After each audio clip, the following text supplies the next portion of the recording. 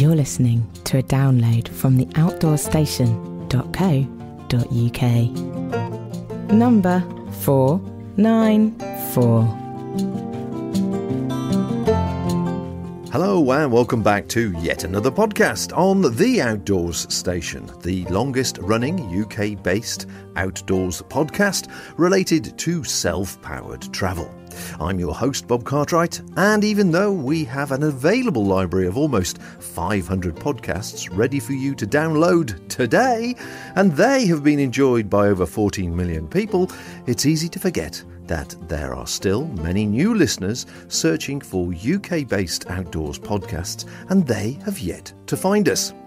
We have a newsletter sign-up over on the outdoorstation.co.uk, and I would like to take a couple of moments, if you don't mind, to welcome some new people to our engaged listener base from around the world and share a few of their comments. So in no particular order, I'll just run through a few names and some of their comments, and you'll get the idea of the flow of the newsletter when you sign up.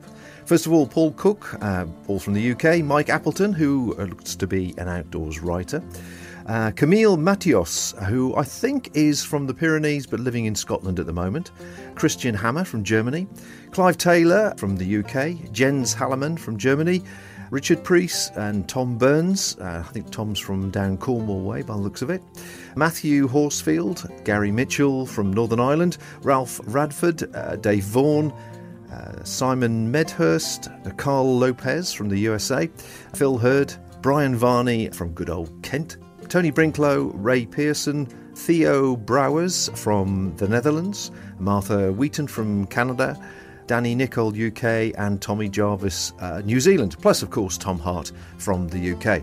Now, as much as they're spread around the place, it's the feedback comments that were really useful to me. Certainly, Camille Matios signed up in 2019. She wants to hear about more stories from people and experiences, which is great. Christian Hammer from Germany, who said that hearing the podcast on the way to work makes him want to book flights to Wales and to Scotland, and he had to stop listening because it makes him depressed at work. Not the kind of feedback we like, but we understand where you're coming from. Matthew Horsfield only recently found the podcast, and once again, it's just reminded me that people are still finding us for the first time. However, Dave Vaughan has been enjoying us for years on both the podcasts and on YouTube. And Brian Varney is saying that he's looking for something, more kit and advice aimed at older people like himself that have gone back to hiking, and he's now taking his grandson with him, which is great to hear. And Tommy Jarvis mentioned that he enjoys the podcast and the YouTube and the gear reference and all the tips and that sort of thing. Now, as part of the newsletter, we also asked people if they have any cottage manufacturers in the UK that they'd like us to have a word with, or see if we could follow up in some way. And it's quite interesting. There's quite a few people have mentioned Atom Packs, which I've come across on Instagram, producing custom-made lightweight packs in the UK. So certainly like to speak to Tom Gale there at some stage. Alpkit once again have popped up. I did have dialogue with Alpkit, but it sort of fell apart, unfortunately, with different things. The other things which are suggested they could mention are campsites or places to go, which would be of interest to people if we can get round to it. Oh, and of course, Abby Barnes pops up as another suggestion for an interview, and I've been following some of her videos recently on YouTube, which are great to see. So I do suggest you catch up with her as well. So welcome one and all, and I look forward to following up some of those suggestions and contacts very soon. Community, of course, is even more important these days to keep the outdoor spirits alive. So if you wouldn't mind, please share the details of the Outdoor Station within your social media group or your outdoor social group. Latch on perhaps to our Instagram or Twitter, and possibly, if you have a moment, which would actually really help, perhaps pop some feedback on iTunes on the podcast feedback. That would be great help as well, so that others can find us and know what we're about. Now, talking of communities, a friend of mine, Heather, has been posting updates on her social media recently of various trips she's undertaken with the Adventure Queens. She was telling me how supportive and proactive she found the women-only group to be, either online or in person at various events that she'd attended. And this prompted me to find out more. Adventure Queens was set up a couple of years back by Emma Frampton and the irrepressible Anna McNuff, and they seem to have found a niche which wasn't being particularly well supported. By the way, as an aside, have you been following Anna's progress on YouTube relating to her Barefoot Britain challenge, running some 2,620 miles, that's 100 marathons, barefoot through Britain, and she started in June of this year, 2019. No? Well, you'll find all the links to her in the show notes on what she's doing. It's nuts, it's fascinating, it's impressive, all in equal measures. So congratulations to Anna for what she's doing. But she's got a big smile on her face every single day. It's incredible. I don't know how she does it.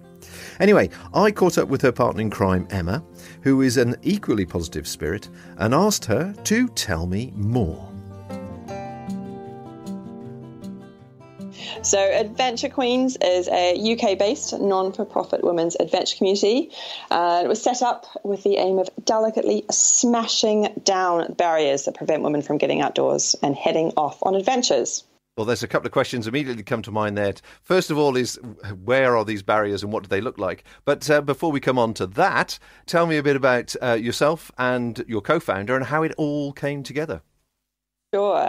So Anna McNuff, so co-founder of Adventure Queens. So we met what feels like many moons ago now.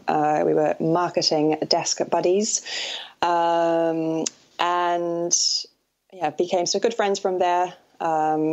Enjoyed many a wild camps. How did you find you were kindred spirits from that point of view then? Were you both previous sort of solo adventurers? No. So I suppose we have had a very different journey into adventure. Obviously, she's pivoted from the world of marketing and is now a professional adventurer. But that's sort of almost what has made probably Adventure Queens also so brilliant. So she grew up with two Olympian rowing parents, grew up being outdoors a lot, camping and everything. I grew up playing loads of sports, incredibly active sort of enthusiastic hiking parents, but camping was not their thing. So I think kind of my last camping memory was probably my second to last year of school, and it was horrific. Just flies had, I think, been put through tumble dryers and all those things that you're not supposed to have done with, kind of the loaned out school tents. So for years, I thought I hated camping. And Anna and sort of a boyfriend at the time reintroduced me to camping, and that was probably what started my love of wild camping and getting into it a little bit more from there. So, although your accent suggests you are a Kiwi, you only spent a couple of years there. So all this activity that you've been doing has all been UK-based? So I spent most of my childhood in New Zealand, so kind of a lot of the hiking sort of weekends that we would do as family, that was New Zealand. And I think, as is the way, I probably took for granted what I had on my doorstep. But yes, I moved back to the UK about 11 years ago. And so sort of most of what I've been doing has then sort of been UK-based, or I've sort of gone overseas and explored a bit of this cycle touring malarkey. Malarkey. Good. I shall tell the professionals next time I speak to them. Let me talk to you about this malarkey. Well, I'm definitely not a professional. It's all just a bit of fun. It's just another way to explore. Absolutely. So the what I'm trying to grasp, obviously Anna's had this sort of what should we say, professional approach to outdoors, just from it's organic, she's inherited it, as it were, and you've had the more down to earth, shall we say, family experience. And you've been out together and had a few wild camps, I presume around London, outside of London. Where did you go? What did you do? Just the two of you? So it was normally, there were a few of us, and it was accessible from London. So taking inspiration from Al Humphrey's micro adventures, so, shutting down the laptop as soon as you could post 5 o'clock, and going off for the night and then being back at our desks the next morning ready for work. So anywhere that was sort of accessible. So Chilterns was one of them, for example. We sort of pushed it slightly and went a little bit further, which was a bit touch and go for getting back to work in time, I should say. But yeah, anywhere that was sort of within, ideally, an hour by transport, and then probably a 45-minute walk at the other end, just to make sure that it's we'd be back in time. Back in time, okay. And how did your work colleagues take what you were doing, or did you keep it as a big secret? Oh no, I think they just thought we were a bit mental. But we didn't manage to drag anyone else out with us from work, unfortunately. But I think kind of what was brilliant was just, again, sprinkling the idea that, after work can look different. It doesn't have to be the norm of what some people will do, whether that be, going straight to the gym or going for a run or going home to watch TV or whatever that might be, that actually you can, go and sleep under the stars for a night. And if you're lucky, hopefully you will get to see the sunset and maybe even the sunrise as well. And that's pretty magical. Absolutely. Tell me about the moment where the penny dropped that actually there could be other people that really would like to do this, but for whatever reason, there was something stopping them. And we'll come on to what the sort of the problems can be. So I think kind of between probably Anna and I working together, she obviously sort of went off on her journey, pivoting, as I said, more towards becoming a professional adventurer. For me, the whole idea of helping people change their narrative and doing that through community came out in a very different way.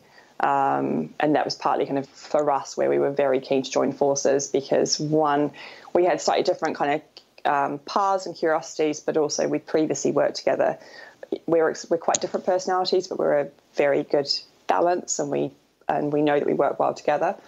And then I think kind of just the adventure part for me came alive just through my own sort of journey and realizing actually what adventure can give you in your own sort of self-development and how you can take that into other parts of your life as well.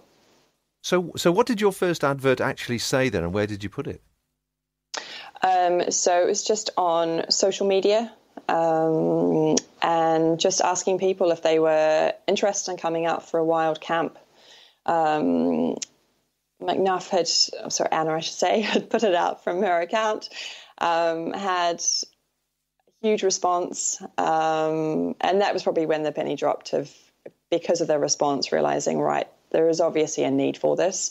And so we set it up from there, not quite knowing what it could become, not quite knowing how big it might be, but just having this inkling that we would be able to help some people in some shape or form. The original advert then, was it originally targeted at women only as well? Yes, it was aimed more at women. Yeah.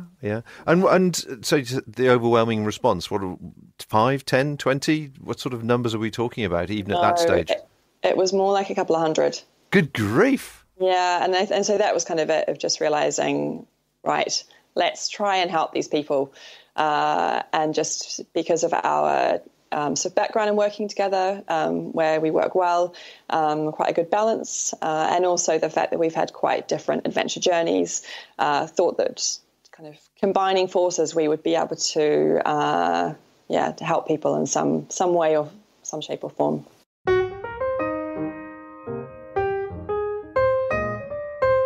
The home of UK-based audio and video podcasts for lovers of the great outdoors everywhere. It's all about getting out and having much more fun.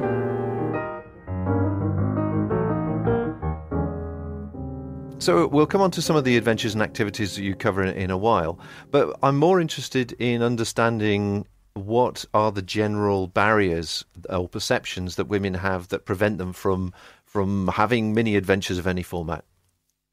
Yeah, sure. So I think the biggest one is probably mindset, that we end up probably having, I'm going to stereotype our entire community into about two groups.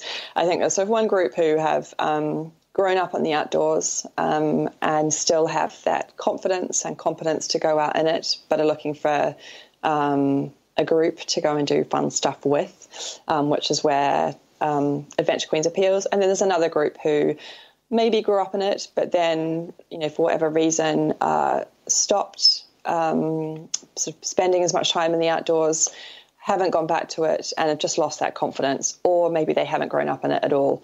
And so for a lot of people, I think there's it can feel quite overwhelming, that kind of knowing where to start. What is that 101 information that doesn't feel too overwhelming and is going to give me sort of that holding hand that I need, but also to remind people that it doesn't have to be big steps either.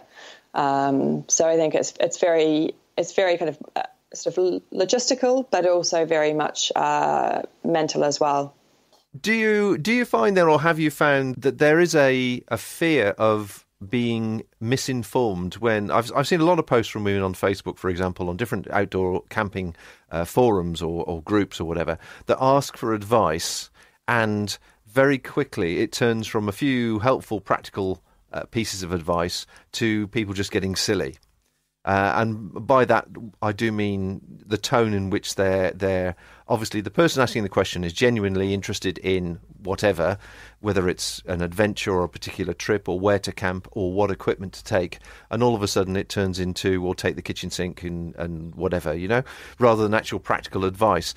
I can definitely understand where you're coming from, and that I remember when I was getting into wild camping, for example, and trying to self-serve and research what do I take. Fortunately, boyfriend at the time did a lot of that anyway. As I said, Anna and I, we were going out, so she could kind of give me tips as well. But I found kind of the advice at the time fairly unhelpful, because it was very much that, well, anything goes, you can do anything, which I think kind of when you are just getting into something, although I think people are trying to be helpful and reassure that actually there isn't always a right or wrong, but I think actually when you are getting in something for the first time, sometimes what you want is actually just tell me what I need, and then I can play with stuff myself and learn what actually works for me. Yes. And that's kind of where within the community and some of the tips and advice that we give, it's very much on, here are some options for you. This is what's worked for us. From the kind of the basic through to the plush, and I'm kind of thinking wild camping kit, but even just stuff that you would need if you're, going out for a day, for example, shoes, waterproof jackets, all that kind of jazz. There's always a scale of, budget to expensive options, but trying to help start that conversation around kind of what had worked for us. And now people in the community are posting all the time and asking questions, and loads of people are constantly answering and, sharing kind of what has and hasn't worked for them. So we talked a lot about the community and how Adventure Queen started, but obviously you're not purely a forum type community, you're actually doing activities as well. So tell me about how you prepare the activities and people get involved and what sort of things they do. Sure. So we at sort of an HQ, as you like, level.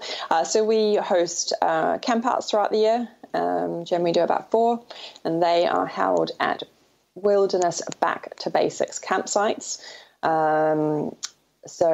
And very much the aim is a chance for women to come together, meet each other face to face, connect, share, support in the same way that they do, online, but obviously face to face. We have campfire stories. We go rambling together. We do other activities that people might want to offer up. So we've had acro yoga. We've had art creations. Learning how to light fires. We've had a bunch of really fun things, and this is again just women sharing and helping teach others within the community. We've also then got 29 local groups in the UK, and then we've got 3 overseas, and those local groups are all around the country, so from Cornwall right up to Scotland. And in those local groups, it's a chance for people to connect with women in their area, and they can either organise activities themselves, so whatever kind of meet-up they'd like to do, and the chief queen, so it's what we sort of call the volunteers who very generously look after those groups. They can also organise activities as well for anyone that wants to join. So that can be anything from paddleboarding through to hiking or wild camping or, whatever they want. I see that on your website you've got a Get Involved page, but you don't actually break it down on the website anyway, where the different groups are based as such. So is that something that women find out when they sign up for your email and actually become part of the team, as it were? Yeah, so kind of in the Get Involved page, kind of further down there are the different sort of local groups that people can join. But when they join the main Facebook group, they're also directed to one of the local groups, so they can join up with both. And there's also the opportunity to sign up for the email newsletter. And there's also our Instagram channel. So another just a way for people to be able to just get inspiration and sort of celebrate what others are doing. And talking about celebrating, I think it's quite nice. I see on your main menu here, you've got an Adventure Queen grant system as well. Tell me about that. Yes, we do. Yeah, so the Adventure Queen grant, we launched that 2 years ago. And that is our way to help one woman go off on her first big adventure.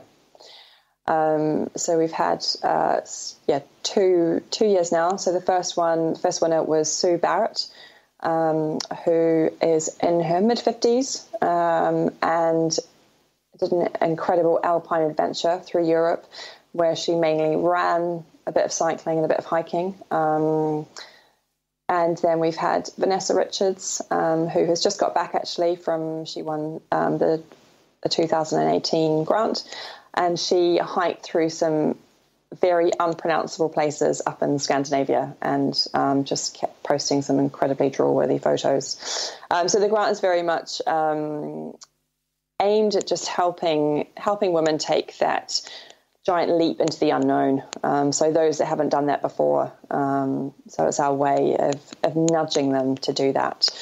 So the grant so far has been £1,000 worth of cash, £1,000 worth of kit, £1,000 cash, and then sort of mentoring and advice from the grant team. We're actually changing the grant slightly this year, though. We're changing the format, and that is because we want to try and help more women as much as we can. And I think kind of also recognising that actually one person's idea of a great big adventure is very different to somebody else's.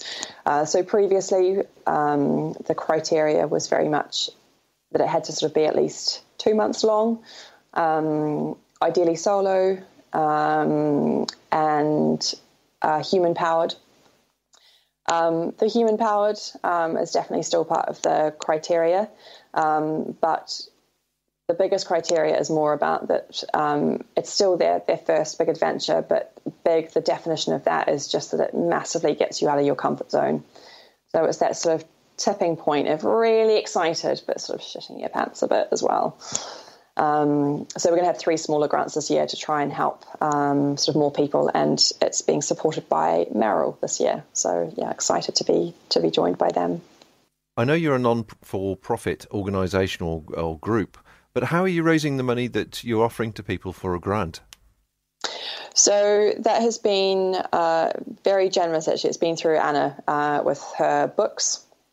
So it's just through book tickets for her last 2 books that she's written.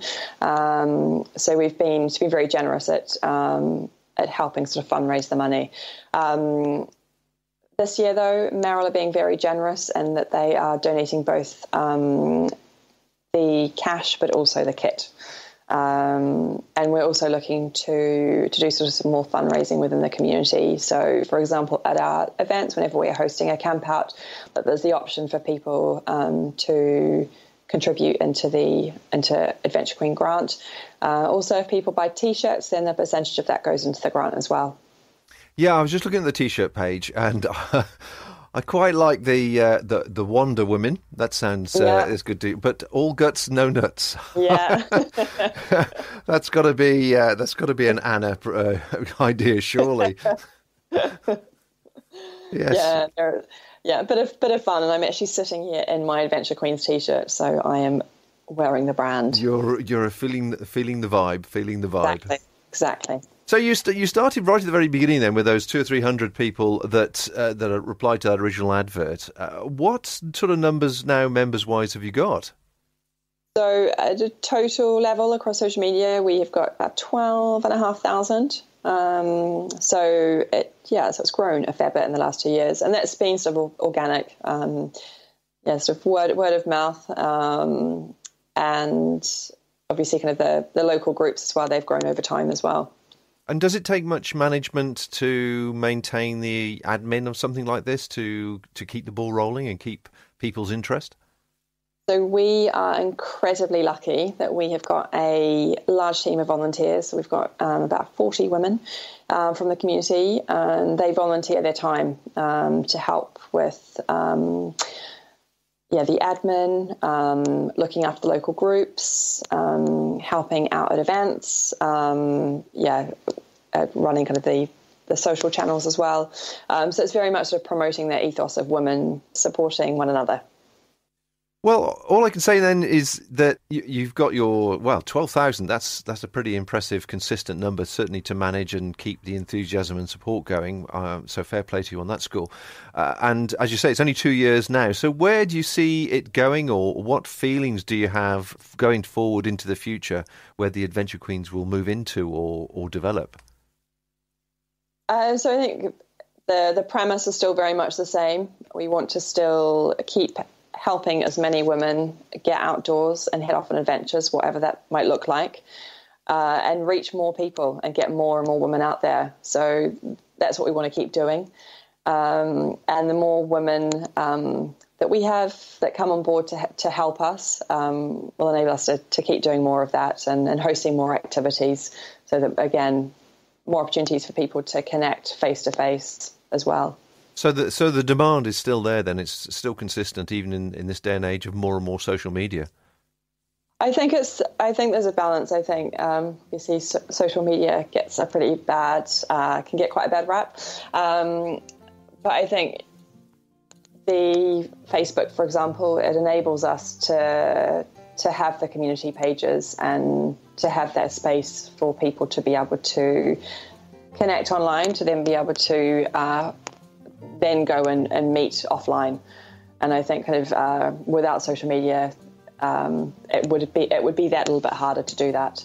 So I think that's where kind of the volunteers are hugely important, and where we're just incredibly lucky to have them, because they help make those groups possible. There's quite a lot of work that goes into them. So just accepting people into the groups, sort of making sure that they remain the safe and positive and supportive space that they are meant to be, and to keep nudging people as well to kind of get out there. And if people have setbacks, to try and not let that deter them. If you know of any women in your outdoors circle who might appreciate a female boost in confidence or a helping hand to get more from the outdoors, please pass on the link to this podcast or any of the social media links to the Adventure Queens, which you'll find over on the outdoorsStation.co.uk website. My thanks to Emma for being a good sport, as that particular evening we did have a few technical difficulties. Do check out Anna's Madcap Barefoot Britain. Her daily video diaries are a pleasure to view, and you never know, she may be near you right now. It looks like this week may be the last good one weather-wise. It's incredible how long this sunshine has lasted for, so let's make the most of it, folks. Until next time, everyone. Bye for now. Thank you for listening to this podcast. To hear or see more from our extensive free library, please visit theoutdoorsStation.co.uk.